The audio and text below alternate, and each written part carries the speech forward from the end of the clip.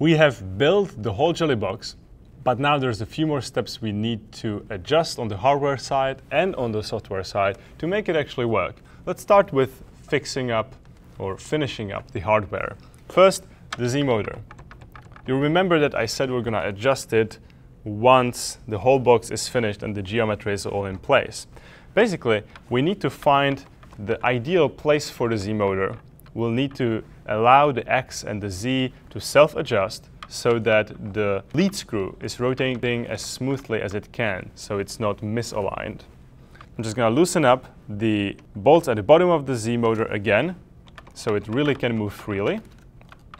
And I'll just move it up and down.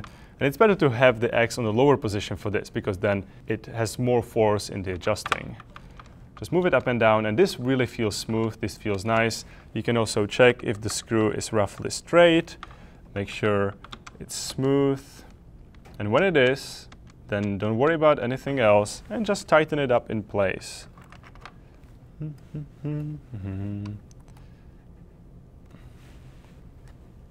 Made it really loose. There we go. That's nice.